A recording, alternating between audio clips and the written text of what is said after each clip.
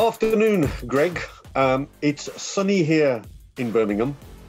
I know you're sitting in Edinburgh. I am, and it's also sunny here, so. Wonderful. Right, Greg, for those who don't know you, you took up a position within a very well-known business in the Black Country called Homeserve. And before I ask you what Homeserve did and do, let me just explain what the financial papers were saying about Homeserve, which then led you to join them. So here we go.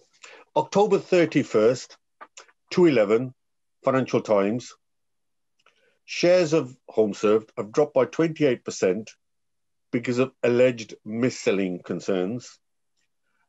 Homeserve has suspended all telephone calls, sales, so that's all their marketing activity, because there's a fear that customers may not have fully understood the products that were being sold to them. The Guardian, same day, headlines, £450 million wiped off, which reduced the valuation of the business Homeserve to 1.1 billion. Quote, home repairs group Homeserve saw £450 million wiped off its market value as investors deserted the firm amid fears its call centre had been mis-selling products. It had to retrain all of its 500 call centre staffs. Ofcom in July said Homeserve had breached its rules around silent abandoned calls. So, Mr. Greg Reid, how did you end up joining a business whose reputation was in tatters? Its stock market valuation was plummeting. How did you end up at Homeserve? And tell me if I'm wrong here, you come from a finance background. That wasn't exactly the problems the financial papers were talking about.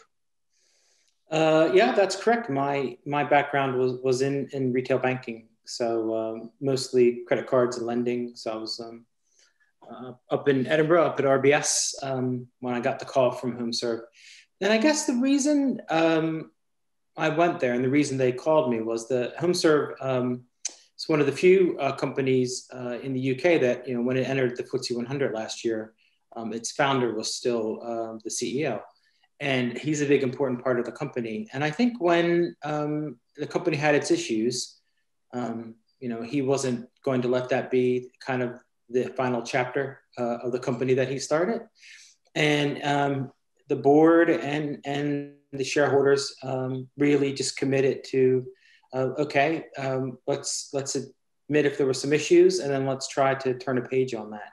And I was really attracted to that idea that there was a culture that needed to be fixed, that there was a transformation that needed to happen. And I was brought in, one of the first external executive hires into the UK business, and spent a few years before I was CEO working in that exec team for Martin Bennett, and it was it was a really great experience. And there's a saying, never waste a good crisis, and that was kind of the situation I joined. But the financial papers were saying there was a marketing issue, a sales issue. So was your role previously in finance, if that makes sense, or were you from a background of marketing, which is what led you to this role? Yeah, so I've got a varied background in legal and finance as a finance director, but then I did move into marketing, and so at MBNA I was the chief marketing officer for Europe. And what the FCA does when there are issues like this is they write a letter, and after a lot of analysis, and they sort of say, here are some of the things that you need to do. And one of the things that they needed to do was to hire someone who understood the regulatory environment for marketing and sales. And that's why they went looking for me. MBNA was the largest direct marketing company in the UK when I was running it back in the day. 10 million pieces of mail a month, if you can imagine it. That makes me shiver now when I think about the environmental impact of that. But we weren't as aware back then. So Yeah, I was brought into that situation because of my skill set, and I was really once I met the people at the company, I was convinced that there wasn't anyone sitting in a room trying to missell. That it was there were sort of issues of lack of understanding of the regulation, and then that the culture was geared the wrong way, and that you could turn that around. And it was my first time working in the Black country and working in the Midlands. And when I met the people there, I thought, well, I couldn't find a better group of people to work with. So your previous role, was that in the UK? So you knew a bit about the UK culture, and because I know you talked about American bankers, RBS. So you did know a little bit about the English culture and the way Yeah, that's going. I've been in the UK since the year 2000, so Okay. quite a long time. So about 12 years before I joined HomeServe, and we're citizens, and we're proud to be UK citizens. Right, so that makes sense. So HomeServe are in trouble, financially they're in trouble, but the core problem for their financial problems was marketing. You come from a marketing background, you understood regulation, but you understood marketing per se. And of course, what the papers were saying back then was it was the way they were treating their customers and the way they were marketing to their customers. So you walk in, you got this huge reputational problem. And Greg, I can tell you, at that time, I hadn't become president of the Black Country Chamber of Commerce, but I was in the chamber, and I tell you, there was panic. There was panic in the business community that one of the biggest employers, HomeServe, was in trouble, was in real trouble. And I can tell you that was definitely the feeling. So you walk in, and what do you decide? What do you decide to do with this backdrop of a collapsing business? What's your thinking? What's your thinking as you walk in? It was a strange environment, and I would say that one of the things that the company hadn't been a good member of the community. They'd grown, and they were an employer, but they hadn't really been a big part of the community. And I felt that, and my communications team felt that, because there was no outcry from, say, the Black Country Chamber of Commerce or the Express and Star or the local MPs. There was no one saying, "Whoa, you've got it all wrong. These guys are great. It's really a really important part of the community." Everyone just kind of went, "Well, it would be bad to lose these jobs," but that was about it. And so, I'm sorry, Greg. I think you're right. I've got to confirm what you've just said. Completely right. It's more the economic implication rather than the community side. Yeah, sorry. Yeah, and my boss in those early years, Martin, we just sat down and said, how are we going to get this company turned around and going in the right direction? And spent a lot of time in the beginning kind of mapping out not the exact P&L implications. I mean, the company was always very good at that, so we had a great finance team, but the sort of what business are we in, and how are we going to do it, and why are we going to do it? And we even went on a little learning sabbatical to different schools. Went to a new age business school called Hyper Island in Sweden. We went to Harvard for a week, and we learned how to put together a strategy. And during those courses, we actually put together the strategy that through the time that I left in October for 8 years had been our strategy. So you did some fact finding. How do you then, strategies drawn up, how do you cascade what you're thinking, your vision, your strategy? How do you cascade it down so everybody in the business owns it? Because there's no point you just owning it. Nothing's going to happen with it. So how did you set about cascading that strategy, getting people on board? Yeah, I think there's, this is an interesting part of the story, I think, because my own natural style is to engage with as many people as possible. Even though I'm an introvert, I want everyone to understand what we're doing and why we're doing it and how we're doing it. And so from the moment I joined the company, that's sort of how I ran my team. There were a lot of communications from me. There was a lot of two-way communications, a lot of one-to-ones. I met everyone in my area, which was hundreds of people, to try to talk to them about what we were trying to do. Martin loved that, and he ran with that as well. And we did our first sort of typical leadership cascade, where you have the main leaders of the company. And we told them what we were doing, and everyone seemed to like it. And then we said, well, let's just tell everybody. So we started having these events called cascades, where to all 3,500 people, we would pull them off the phones, or one year we had them at the NEC, and we had 3 straight shows in a row of 1,000 people. And, we flew the guys down from Scotland, and everyone came, and the engineers and the call center people and the receptionists sat with the lawyers and the finance guys and the marketing people in the audience, and everyone, it was sort of told what we were trying to do. And I think it's really important that everyone understands not only what you're trying to do, but how they fit into it. And that's what I really, really kind of stressed. Was I spent a lot of time talking to engineers about engineers, and really trying to listen to what their issues might be. And then, they don't always get what they want, but you could give them the context of, in the scheme of what we're doing, how all that works and fits together. So it was, cascading was a really important part of it. We put the strategy on one card, and we gave the card to everyone in the company. And it even had our financial goals on it. So, we were out there as far as, there was no hiding from what we were trying to get done. Didn't mean everyone bought into it, but everyone knew what it was. And then I had that really big desire to make sure that people understood how they fit into it. Did you find the markets were saying you were in trouble? Did you find the business knew it was in trouble? So as you walked in and talked to people, did they actually think the business is in trouble? And did they realize why the business is in trouble? So in other words, were they as cognizant of the problems as you were?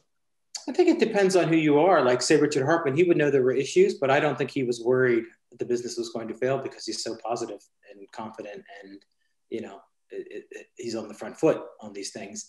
I think the staff, when you saw, I think about 800 people lost their jobs across the company as it shrank. So people were very, very concerned about the job losses, worried about when we would start marketing again. So people were worried. I always joke about this. When I joined, I said it was dark, and it was literally dark in the offices. Like they hadn't updated the lighting, and it was dark, and I also think figuratively it was a scary time, and there were lots of rumors. And so the more communication we could do, the better it was.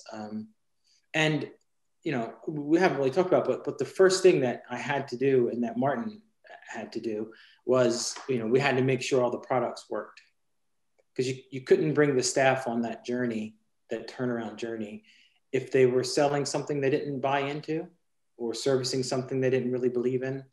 And that wasn't down to people not doing their jobs. That was down to, the people in the head office who designed the products wrong and gotten some things wrong, and having to go out and fix those products so that they worked better.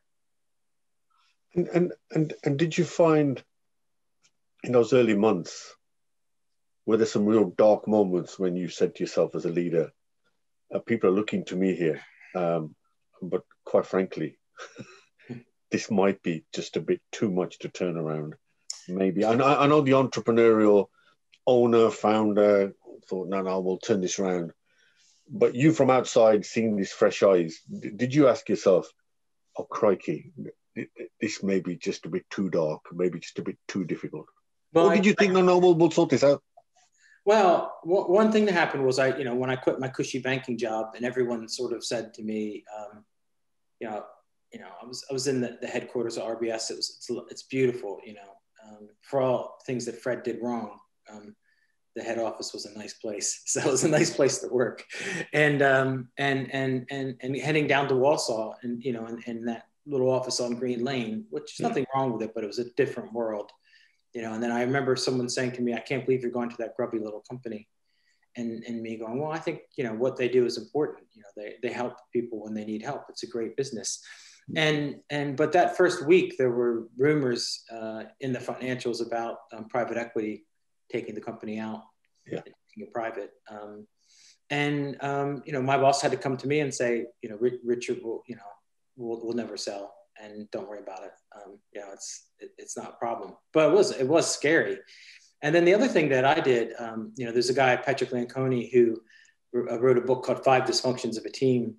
And in that book, it's a leadership fable. A lady joins a company as CEO, and one of the first things she does is she tries to watch everyone as naturally as possible to try to understand what she had. So she didn't come in the first day and say, now here's the way we're doing things. She just started attending meetings, and she just sort of watched who was helping each other, who was on board, who were team players, who were out for themselves, and she tried to let that natural environment go. And when I joined Homeserve, I did the same thing. I was very calm. I watched what was going on around me. I was trying to make decisions on my management team.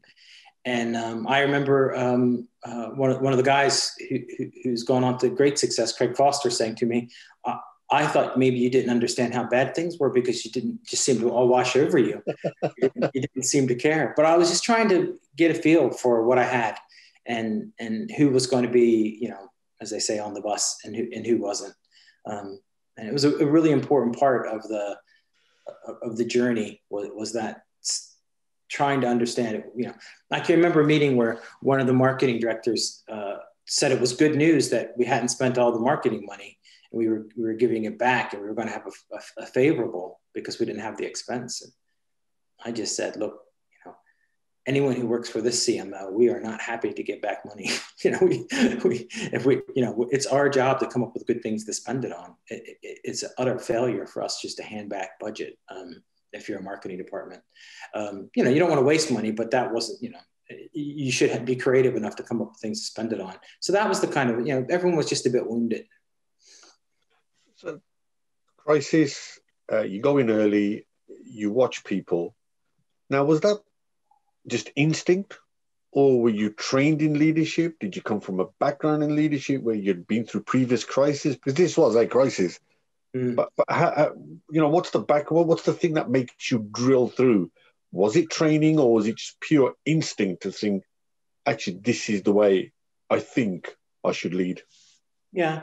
I think I've had a lot of education in my life, and I've also had a lot of training. And I think all of that's important, in sort of helping you be the person you are, and different parts of that help with different things. So my training as a lawyer really helps me to ask questions and to know when to say things and when not to say things and stuff like that. But I think the biggest thing is just watching the leaders that I admire, whether it be my grandfather, who wasn't a business leader, but was a leader to me, or, the people when I was junior coming up in my career and watching how they operated and actually picking out the ones where I thought, wow, that is something I'd like to be able to do one day. Well, one thing in particular, I watched a leader one time get up and speak, and he kind of told a story, and that was back before it was popular storytelling. And I just thought, wow, I want to do that someday.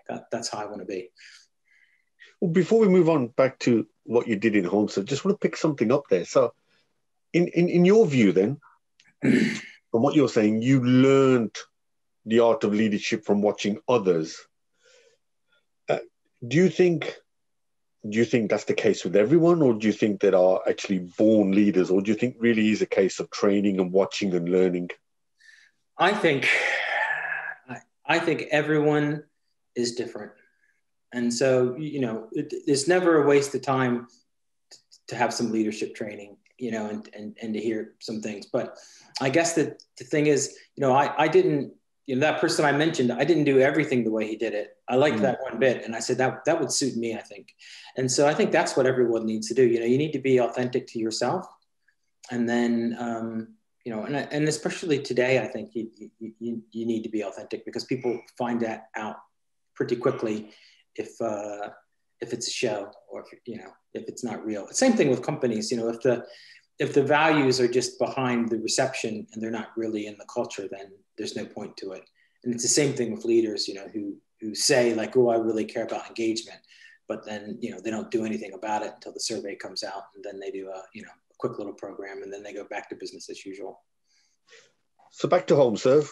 You've done your watching, you've done your monitoring, you've done your strategy, you start to cascade it down. You've invited all the staff to attend some sessions where it's been cascaded down. What next? What did you do next? And you knew there was a culture change, just the mere fact you talked about the marketing spend. Yeah. So how do you then change the culture? Because they've been used to doing things in a certain way, particularly around marketing and sales. And that was the big problem here. That was the big problem. And that was your task. So how did you then start to change the way people thought about those disciplines? Well, I think, you tell people what you expect from them. And then, as a leader, that's where communication is important. You see examples and you raise up those examples and you sort of, you say, I'm giving this person, a bit of recognition because they've done this and this is what we want them to do. And that's really critical. And I think there's probably two other things that in our journey they're really important. The fixing the products can't be overestimated. So you cannot, take a product that isn't good and tell people you care about customers. You just can't do it. It's an impossibility. So right away we fixed all the products so that people had no doubt that what they were selling worked as the customers expected, and that they could sell it to their friends and family. And then the other thing is incentives. So this was quite a controversial thing we did, but we removed almost all the incentives from the business. So sales incentives in the call centers, they all went 5, 6, 7 years ago. And then also even incentives for the engineers, they used to get, more money, the more jobs they did, that type of thing. But it's really difficult to tell someone, I want you to take the proper amount of time and make sure that customer is sorted. And then to also say, but I'll pay you a little bit extra if you squeeze in another one. So, that doesn't mean you don't want to be efficient. It just means that you need to then teach your managers to manage in a different way. So I always say the old way that Homeserve had was called managing with spreadsheet. And you basically would just pull up your Excel spreadsheet and you'd say to someone, you're making less or you're making more, you need to do more. And then that leads to people doing things that, aren't right. Not that they're bad people, but, they're thinking, must be okay. I don't know. No one's stopping me. And then you go to a balanced scorecard approach, which is, how do I compare to everyone else? And you include all the things like customer feedback and complaints. And so it's a really balanced, and it's hard for someone to argue with you when they say, I'm going as fast as I can. And you say, well, someone else has higher customer satisfaction, less complaints, and they're getting more work done. What do we need to talk about to improve what you're doing? It's great. I remember I had an engineer who wrote to me and said it was really unfair because he had a 9.3 on his ratings from customers out of 10, and he was in the red. And I just said, it's because the rest of your colleagues are averaging 9.7. You're not good enough. you need to pick up your game. We're comparing you to other people like, who are doing the same job as you. And the law of big numbers, that works out over time. So I think getting the incentives out, fixing the products, and then all the different communications were probably the key. And did you get resistance to these changes, particularly the one where potentially an engineer knew that if he did X number of jobs, he could pick up, and by the way, just in case, I'm sure I'll mention it, but HomeServe will sort all your plumbing and all your home stuff if the things break. So that's what, when we say an engineer goes out, he fixes your plumbing or whatever it was that's wrong in your house. So how did engineers now suddenly feel that, oh, hold on, yeah, we can take our time, but actually our take-home pay is now less? Or did you find a way around that? Well, what I would say, my good friend John Greaves, who I don't know if you've ever met him, who's been at my side through a couple of my executive stops, he has the saying, and he usually deals with the press, but his saying is always grab the moral high ground. So, he basically says you can't get anything done if your response can then be challenged, and then the challenge leads you to do something else. You lose credibility right away. So with the removing the incentives, for the engineers, we grandfathered their incentive what on average they'd earned the previous year and gave it to them as a bonus that would be reviewed the next year. And, of course, that didn't make, to me, that was hugely generous. It was like £5 million. And, what a nice thing to do. But, obviously some engineers were like, well, I was just getting ready to do more work, so I was going to make more, or I had a bad year last year. So you had to review it. But initially everyone was in the exact same spot. And in the call center, when we lowered the incentives, because they were higher than we wanted to pay people for the work they were doing. They were not, they were just, the pay was out of whack. They were averaging in the 40s and every other call center's in the 20s. So it just wasn't, the incentives were out of whack, which is one of the reasons the company got in trouble. So for those people, we did an 18-month gradual reduction in the average amount they'd been receiving, and sort of said, look, we understand that you came to work and this is what people told you to do and you were making that money, but you're not going to be. And we also understand that you've got, your life to get in order. So you've got kind of an 18-month gradual reduction to get things sorted, because, this doesn't make sense. It's not right. And it's going away. Wow. Extraordinary. Right. So changes start to kick in.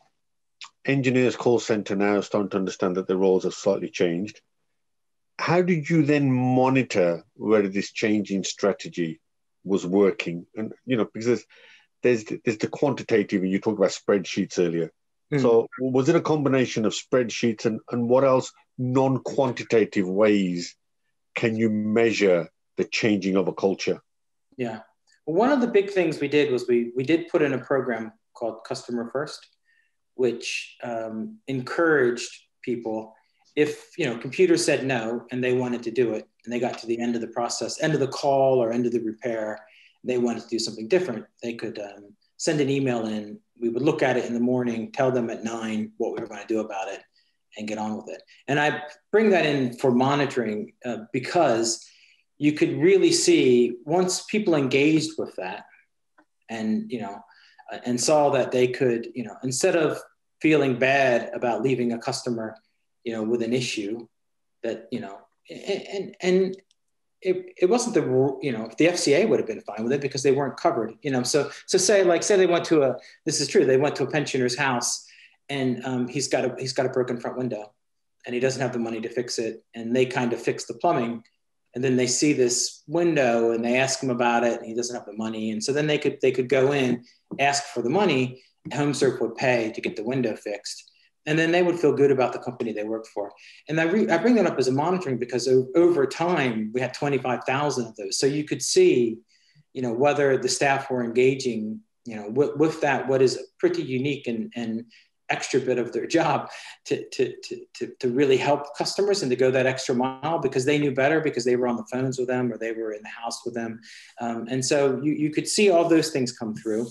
The other thing that we did was that we worked with a company called Rant and Rave, which is quite a big successful company. And a lot of people do this now, but we were one of their first big clients to capture customer feedback at the end of calls and from the engineers. It's really common now. I know that I get requests, and most of the time, honestly, I ignore them. But we would capture a lot of data, and we would capture it on the specific, agent. So, that went into, their reviews of how they were doing, was how their customers were saying they were doing, and then would all roll up, and everyone who did get a bonus, a management bonus, we all had those in our targets. So I had the average of everyone.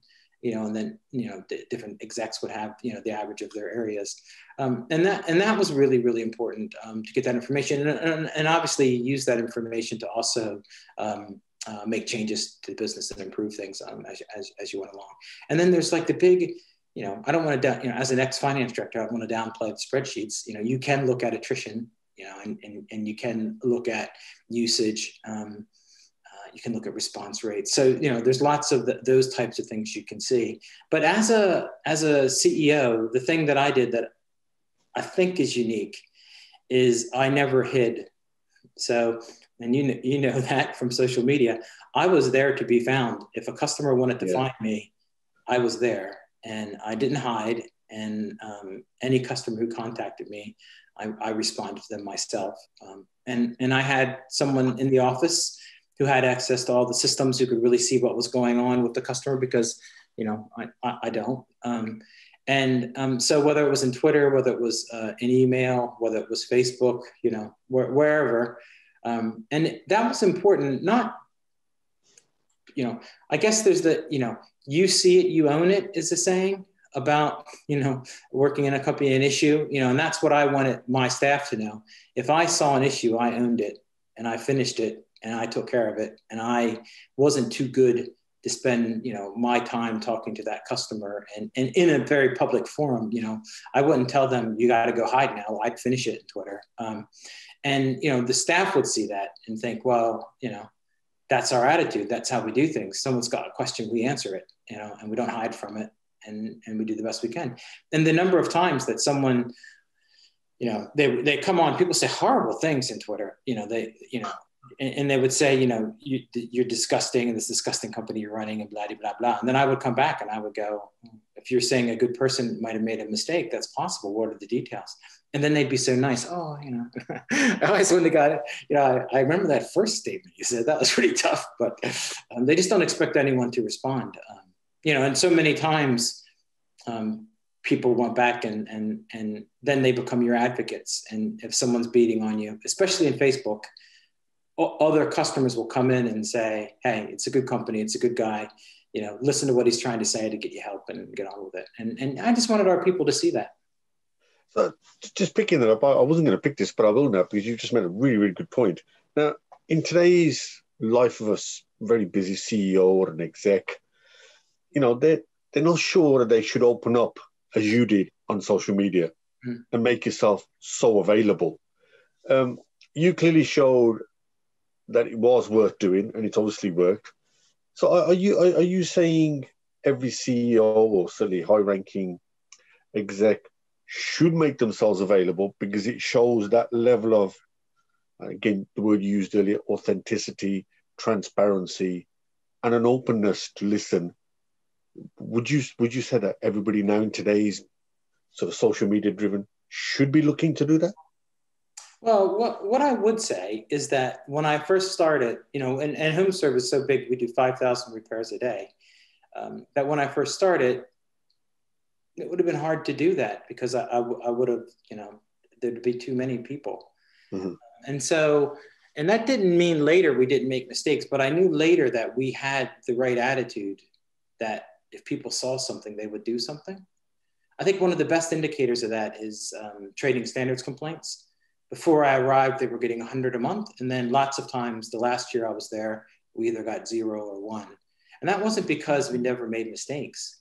That's because when we did make mistakes, someone dealt with it instead of letting it get to trading standards. And I think that's why, so like if I were, you know, running another big company, and I know some of these CEOs, I would think twice about it because their service isn't quite there and it's not going to be a great experience. And so I think once you sort of trust that, not that the service is perfect, but that people really care within the business, I think then you can open yourself up and you can show a little bit more external face of the CEO to the business. I don't see a lot of them doing it, and I always think, you know, if they trusted what was going on, they would do it. No, I think you're absolutely right, and I think what you said is right. Get the product and the process right. And then once you know the planks are in place, then you can go out knowing that you'll have a solution to any problem that comes in. Otherwise, you'll just get swamped. Yeah. And I think, you know, as a CEO, you know, one of the things that comes with, you know, having the ability to, you know, to sit on a nice home like this and to have the life that I have is that you need to do that work, and you need to set that example. And how you treat people is really important. So customers are really important, and so are your people, and so is anyone. So, you know, people sometimes wonder, you know, I got on my, when I said I was leaving Homeserve, when I posted my message in LinkedIn, I got 1,000 comments. Yeah. And I did see that. I responded to that. I responded to every single one, because that's the polite thing you do. You know, that's how you treat people. Now, obviously, that's a once, that doesn't happen to me that often, so I can do that. But that's how you treat that person. So LinkedIn is a good example. Someone connects with you and they message you, and they're trying to do the best they can. They're not a bad person, and you read it and you're like, that's crazy. And you can either decide to ignore it, or you can just come back and say, no, thank you, I'm not interested. And show them a little dignity and get on with it. And how you treat that person who, you will never get anything out of them personally, will define you as a person with how you treat other people who might be a little more important to you. So the journey starts, you've cascaded it down, you've changed the metrics, how people have measured, how they're paid. How long did it take before you started to sense, and was it a non-quantitative way you sensed it, or were the numbers telling you that actually this strategy is working? And how long did it take before you started thinking, gosh, actually this thing is working? Well, it was in 14 was when we we stopped the J curve. So the business had been shrinking, and in 14 we added customers and we went back up. So that was a couple of years. So that was important. I think sometimes it's interesting because you use these metrics and you do all these things, but sometimes it's more about how something feels. And almost 1 year into it, we had Halloween at Homeserve, and we had some sort of, I sat with a little engagement team and I said, let's do some contests of dressing the desks and best costumes. And we had one ride in the car park. And I came in that day, it was amazing. It was like I was in a Disney attraction. Like just the costumes were crazy. And it was that time that I just kind of felt, oh, we're going to make it. This is, people like each other. They care about each other. They want to be here. This is going to be something. And we kind of, over the years, we turned that into a big, every Thanksgiving, we fill the car park with carnival rides and they're free and the staff bring their family. But it was from that little, that one little one where I just walked in that day and just saw one team, they were dressed up as zombies and like professional makeup. I was like, wow, this is happening. And so sometimes it's just about a feeling. And that was the feeling I had, that I thought we were going to make it. Wow. Now, you spoke about, right at the outset, you said whilst people were worried about the impact of Homeserve on the local economy, you didn't really have that many stakeholders batting for you. So was that something you set about doing as well in the early days, is looking at stakeholder engagement and getting involved within the community? That must have been something you must have majored on, because you spotted it when you were there.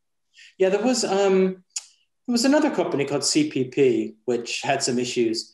And I remembered, their MPs were in the papers and everyone was banging, and just talking about the importance of them to York. And I just, John and I sat down with Martin and we just said, here's how we're going to engage with the community. We're going to, one, help people do the things that they care about.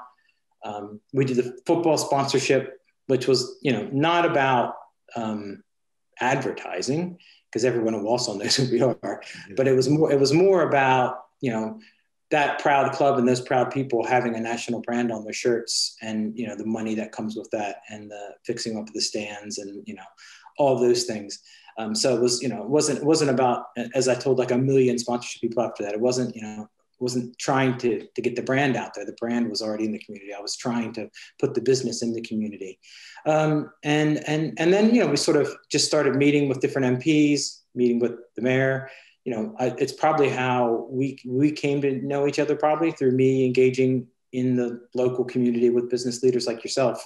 And honestly, when people ask me to do things in the community, that, the number of, times I've been to University of Birmingham and other places speaking, I've done it because, we're just trying to be a good citizen, good corporate citizen.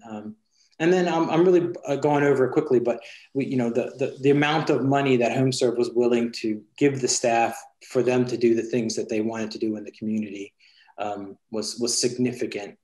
And we did that because we didn't want to have like the company before I joined had a big national charity that it supported. And it was very much a business relationship. We'd give them money, they'd give us their logo, and some people cared because they had a personal connection to that charity, but most people really didn't care at all. And so we tried to find things people cared about. So the best example is probably MLSS. Yeah, I was just gonna talk about that's how I also came across you, through your connection with MLSS. Yeah, I mean, and that was just those guys came to me at work on Thanksgiving of all days, and talked about what taught me about Sikhs, and what that's all about, and about feeding others and helping the homeless, and then just sort of said, would you mind if we collected food here? And I just said, no, of course not, and also, how can we help? Because that sounds like a great thing. And so, the people in Walsall over the years have donated tons and tons, literally tons of food. And the company has helped with when things weren't quite as robust as they are now for those guys, with bans and things like that, when it made a difference. Right. And, I hope it's still going on, but for a long time went out on the Thursday night feeds and gave the guys a break and sort of helped with the food. And, and I did that because they cared, and I wanted them to be able to care about the things they care about at work. And they told me that in the past, they'd been told that they weren't allowed to do it because it was a religious thing and it didn't really mix with work. And I never thought that angle. It made no sense to me. It was just, if that's what people care about and it's a good thing, let's get involved and let's do it. And then the reason it was so successful is because, those guys, Pops and the others, really cared so much that people wanted to help them. And so they did bring in the food. It's one of those things you just can't believe it. Year after year, they kept bringing in food. They never forgot. And I would always see those big baskets by the doors filled with stuff. So pretty incredible. For those of you not familiar, MLSS serve food for those who are disadvantaged. They take the food out to them. And I must concede, when I saw the connection with Homeserve, my impression of the brand Homeserve changed instantly, because I thought, wow, they're actually in the community. So I think that was a great one. Just an example of the sort of corporate responsibility that turned around the Homeserve brand. So everything's going well. Did you find it, and you mentioned this earlier, that the business, whilst it was floated on the stock market, was a FTSE 250, 16% of its ownership and its entrepreneurial drive was still with its founder. How did you find, when you walked in, convincing somebody, and you mentioned that he was very positive, and I mean, that probably helps. Yeah. Did he just say, yeah, just go with it, just sort it, because this needs sorting, or did you have to manage him as well, if that makes sense, on the board and their expectations, particularly as you went to CEO, because they'd be looking for you then to be resolving everything rather than just the marketing? Yeah, I think it's an interesting question. I mean, Richard, Homeserve is part of him. Yeah. That he it's so important to him and to who he is and to what he's trying to achieve. And so he's always there, but he's also very empowering. He was not. I didn't have to go to him and ask, can I do this or do that? Or, even when I was CMO, I would meet with him because he's obviously a brilliant marketer, which is how I got the company going. And, and he would show me sort of, here's what we did in 1993, to try to give me the history of things so I could try some new things that maybe were old things. Yep. And he's always thinking of new ways to do things. And so he's very energetic. And, if you're him, having a business that is where the FCA is happy and customers are happy and the staff are happy, as long as you're hitting the numbers, then there's no real downside to that. It's all upside. And I think if being really honest, if there's anything that Richard would have wanted me to do more of, it would have been to be more entrepreneurial and to try more new products and to try more new things that probably, and I know this about me, I'm more of a let's fix the thing that's broken, let's get this working well, let's, we can try, we can add that, but I don't really want to do something that would risk our service standards by anything too crazy. So that's where, if there was ever any rub, that's where it would be. But that was fine. And, I liked that push. I learned a lot. I learned a lot from him. The energy and the drive of someone to be in the same company and to drive it, all the way from founding it into the FTSE 100 and then now back out again for some reason, even though nothing happened with the company. Weird. But back out again because everyone's delusional and thinks this Brexit or this everything in the future is going to be fine in the stock market for some reason. But it was incredible. And his drive, one of the things that very early on, he asked me to do something, and I went back and I asked one of the guys on my team to look at this, and they said, "Oh, he asked about that last year. We already had that discussion." And at the time, I kind of thought, that's not right. But what it is he doesn't give up. He thinks there's something there, and he's going to make it. He's going to keep driving at it until he's satisfied there's nothing to drive at. So it's not that he didn't remember they'd already looked at it. He just wasn't quite happy with the outcome. And sometimes I would say, the guy said they did that, and he said, "I'm not sure we did it right." So, nothing wrong with that attitude. And as you were going on this journey, and then just a couple of questions before we wrap up. What did success look like for you? How did you know that whenever I leave, I want to achieve this? What was that? I know it was a low base to start from because you're in big trouble. But did you have, at the outset, what does that success look like for you? There's a reason asking that question. Well, I had, so I think we had, when we did the strategy, we identified the things that were kind of like the big targets that we wanted to get to. So it's a business. So there was a profit target. There was an engagement target. There was a customer satisfaction target. And so those things were important to me. I think as far as when my time, came to an end, the thing that people would always say to me, because we had so many case studies and people come in and talk to us and about the turnaround. Even the FCA had me go speak at an event, so there's a lot of looking at what we're doing. And then the question would inevitably come, what happens when you go? Yeah. So to me, that's success, that I know there is a group of people there who, care about the customer and care about each other. And they will, and they're very commercial, so they're driven to hit numbers. But they also want to do it the right way, which is harder, but more satisfying in the end. So to me, I think that was success, that I felt things would carry on. Also that kind of, I think I will go get another exec job sometime in the future. I don't know, I'm doing some charity stuff now and I'm enjoying all that, but I probably will. But, success for me is that I can just say, call anyone. Just pick a random person and ask them. So the reason I asked that question, because you had two big stakeholders, potentially three. So at the outset, what success looks like. There's the founder. You then had the board and you had the chair, as well as all the other stakeholders. So it was important that you understood what success looks like, but equally that chimed with what those stakeholders also thought. And so which way was it? Did you then go in and say, well, I'm now CEO, I was marketing, but I'm now CEO. This is what success looks like to me. Is that how you approached the board and the chair and Richard and say, this is what we've done up to now, and this is what I think success should now look like?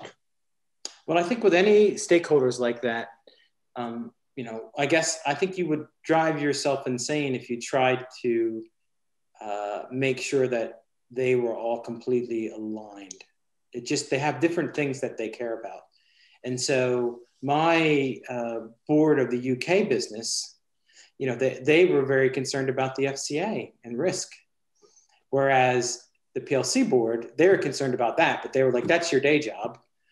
What are you doing on top of that? That's the minimum standard. Whereas the local board was obsessed with risk. So you just have different people, and when you would speak to them, you would speak about different things. And I always, I have that saying from J.W. Marriott that if you look after your people, they'll look after the customers, and the rest takes care of itself.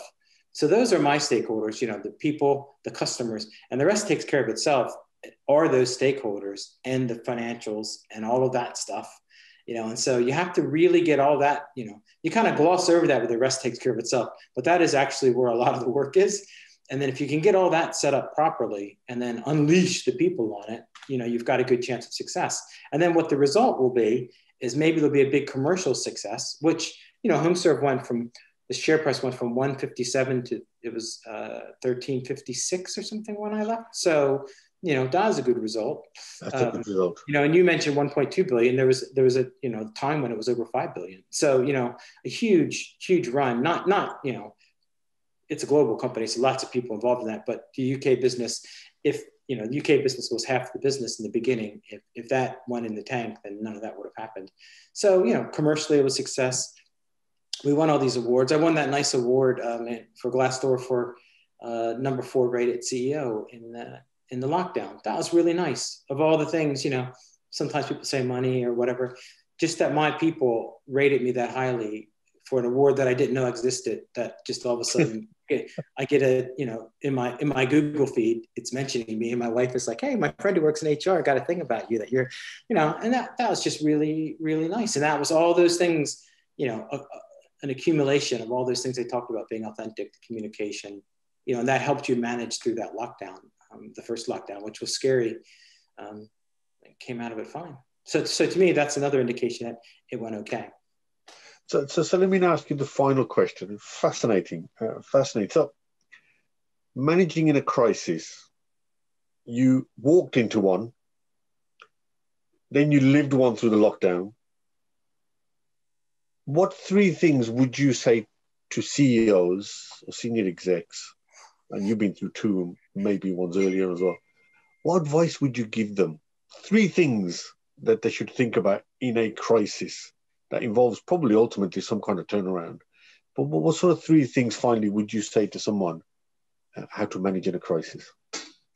Yeah, well, I guess I would say that to manage in the crisis. So managing in that lockdown period, and I'm going to say doing well. It's such a horrible thing for society, but the business did all right, and our people were good. That all started a long time ago. So what I would say is, if you're going to manage in a crisis, there's 2 different types. There's one that you're there and the crisis comes, and so managing through lockdown was a lot of work, but I didn't have to beg people to do what I wanted. They already trusted the management team. They knew we cared about them. They knew that we had an open culture, that engineers could ask questions about their safety and no one would say a thing. We'd be happy about it. And so all that was kind of the previous 5 years of building the culture really paid off in that moment. The other time it paid off was in the big in Storm Emma. It paid off big time too, because people kept going when other companies shut down. We never shut down. We just kept going. I was in Walsall on the weekend, and I walked to work because it was too bad to drive. And I got to the car park, and it was full of cars. I couldn't believe it. I just couldn't believe it. That people, they did it. When the customers needed them, they turned up. And then when I got in there, it was not just the call center staff; it was the managers, the canteen, everybody in the company had turned up to make it go. So and then I think the kind of crisis, when you step in the crisis, I guess I don't know if I've got 3 things, but I think you need to understand what the end game is, and then you need to make some short-term decisions to make sure you don't fall over. And then you need to do a lot of just listening and learning initially before you start sort of saying, this is what we're going to do. You'd better understand what's going on if you want people to do it. Greg, that's been fascinating. Really fascinating insights. And I can't wait to do the intro and the outro on this. There's so much. I have to listen to it again, but thank you very much. You were, I've seen you speak a number of times, and you were brilliant. And I knew it was just a case of connecting the dots and getting you. You were a brilliant speaker at my events. And I just know there was so much value in what you said. And it was really pertinent to me because the company you turned around was at our doorstep. Yeah. And I know the crisis that it was engulfed. Yeah. And it's interesting. And it's really natural for me to, when you say that, to say we turned it around. You know, that is a part of me as a leader. You know, it's not me, it was we. And, you know, it was a big old team effort. And I know I was an important part of it, but, you know, it took a lot of people to turn things around. Well, Greg, the sun is still shining here. I think it's still shining where you are. So I'm going to say thank you very much for taking that time. You wrote a brilliant piece in the Business Influencer. And I know for a fact, and hopefully your copy will arrive any day, and I know for a fact we'll be turning back to you again because you have such wisdom and such great experience. It'd be terrible for us not to grab some of it in future podcasts and future articles. Greg, thank you very much for your time.